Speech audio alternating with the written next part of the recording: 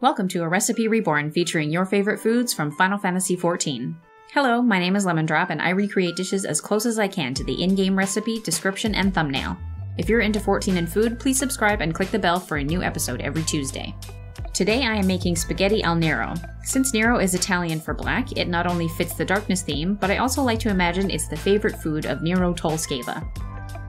The reason it's black is because of squid ink, which I have never tasted or cooked with before, so this will be an interesting adventure in flavor, but I'll get to that later. First, I'm going to make homemade pasta, which I've also never done before, so we'll see how this goes. Dry pasta will work just fine too.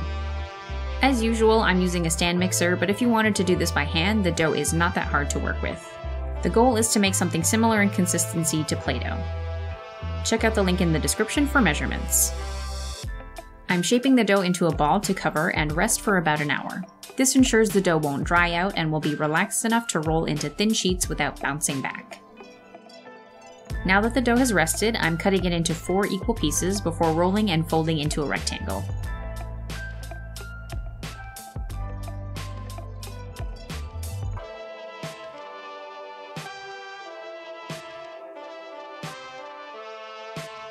The next step is to pass it through the roller at a thinner setting each time. Again, this can be done by hand using a rolling pin.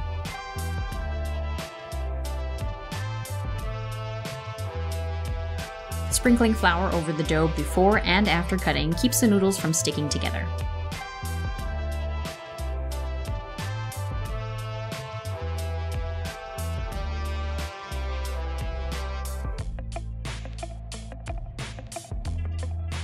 So, this is a jar of cuttlefish ink I bought online.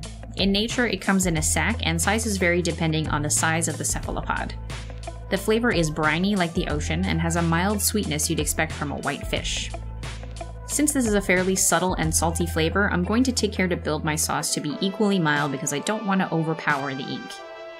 Cooking over medium-low heat helps to avoid burning the garlic.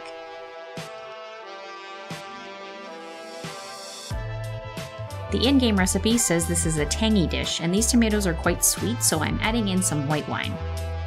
Now I'm ready for my ink. If you notice my kitchen got darker, that's because a thunderstorm is suddenly crashing and pouring outside, which is really helping my RP immersion. I very briefly boiled my pasta in salted water, and am now transferring it into the sauce to toss. You may have noticed that I haven't seasoned this yet because, again, the ink is salty, so I don't want to over-salt before tasting.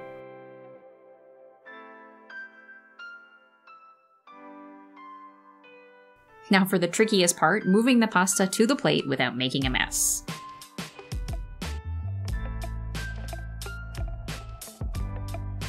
Not only does adding fresh tomatoes on top look nice, it brings the fresh flavor back to a stewed tomato sauce. This is a really good example of a simple dish with very few ingredients that come together to make something greater than the sum of its parts. The ingredients strike a beautiful balance to support the squid ink flavor. It was so delicious, I actually ate the other portion directly out of the pan. For the full recipe and instructions, please check out the link to my website in the description below.